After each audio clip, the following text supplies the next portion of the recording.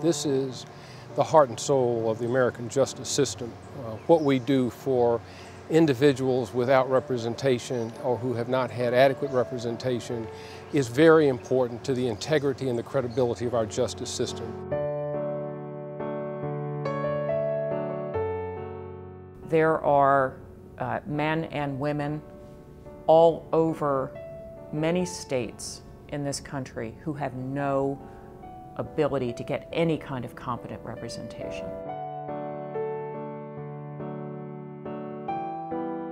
The defense lawyer and the prosecutor have opposite roles. Both of them are supposed to represent their client as vigorously as possible. And I think, unfortunately, in the real world, people on death row don't get that vigorous representation.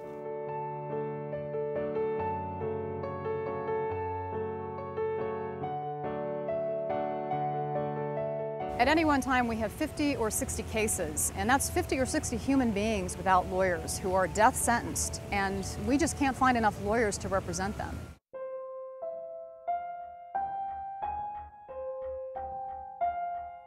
Being on death row is one thing, but being on death row without a lawyer is like being hopeless. You don't know the system yourself, and you need someone to fight for you, and it makes a world of difference to know that you have someone that's competent.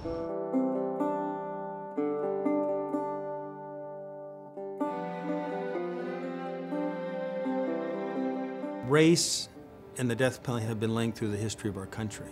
We had black codes, we had slave codes, we had Jim Crow. None of these things ought to happen in a fair system, but they have happened historically in this country, and they continue to influence the administration of the death penalty.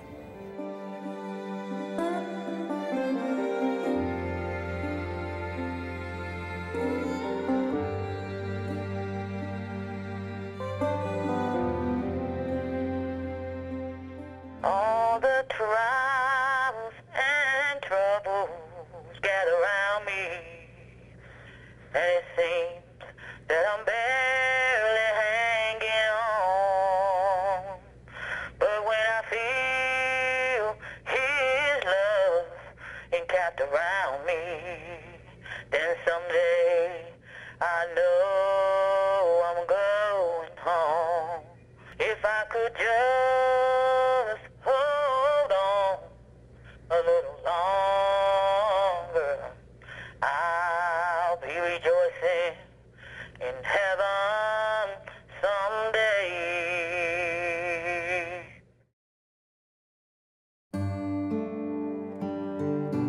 This profession sees as its obligation to ensure that everybody in this country is assured adequate access to our courts, but more importantly, very good and solid representation on their cases.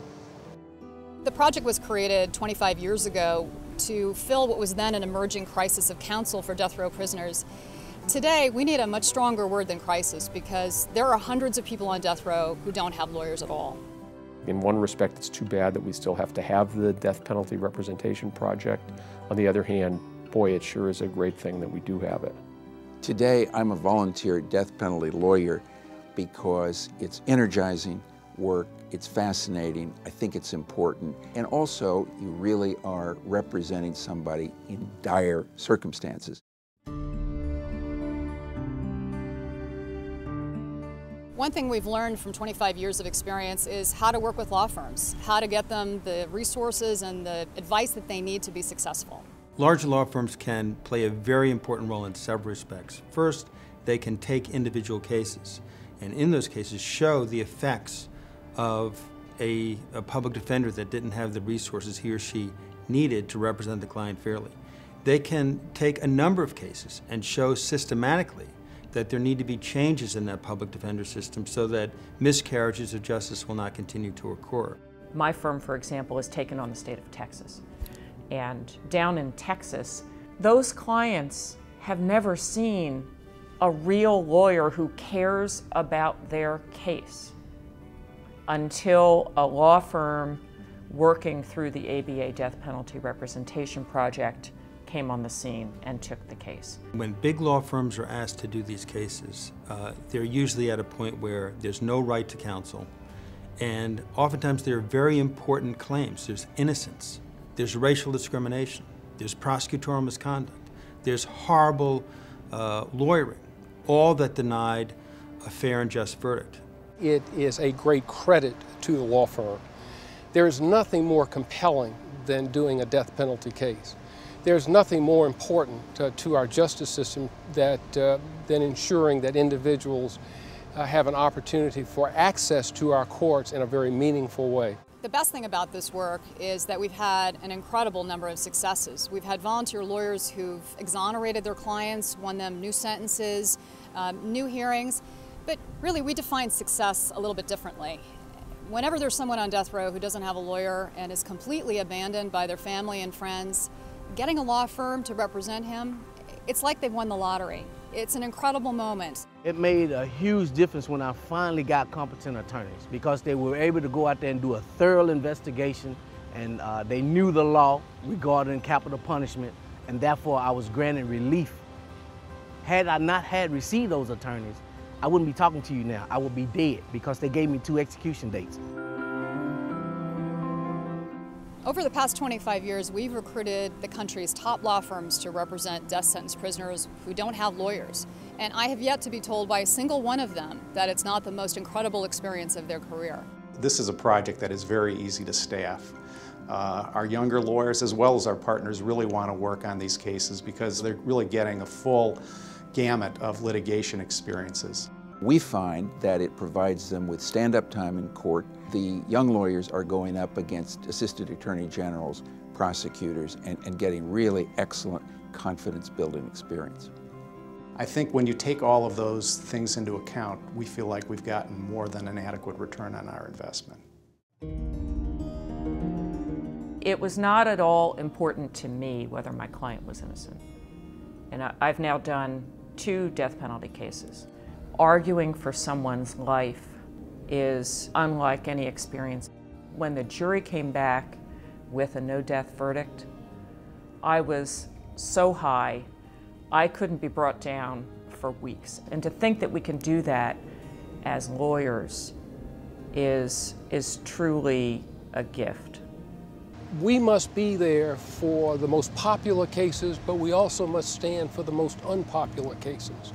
We must be there for people who have a lot of money and people who don't have a lot of money. This is our calling. This is something we do because we've chosen to do it. And I'm very proud of the fact that the American Bar Association offers great opportunities for lawyers, both young and old, to participate in one of the most gratifying, self-fulfilling, and important aspects of being a lawyer that we can have. I really think the commitment to assuring death-sentenced inmates get good counsel is a very important part of the profession. I think if you're looking for a professional challenge and looking for a way to put your training and skills as a lawyer to the test and to really good work, you should take one of these cases.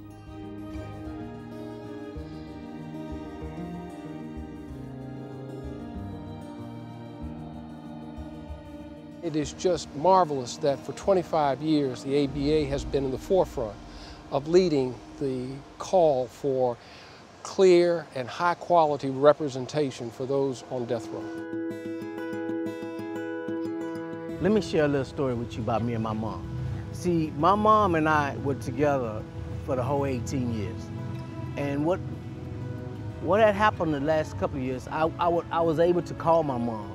And I would call my mom to ask her what did she cook that day. And the reason why is because the food was so bad that I was eating that I just wanted my mom to tell me what she was cooking so I could visualize it in my head, right? The day when I got out, the first thing I did was I called my mother. And I called my mom and I asked my mom, what you cooking? Because my mom didn't know. Nobody knew. So I asked my mom, what you cooking? And she said, why? And I said, because I'm coming home. You know, your son is now coming home. Good people have done great work to get me back home.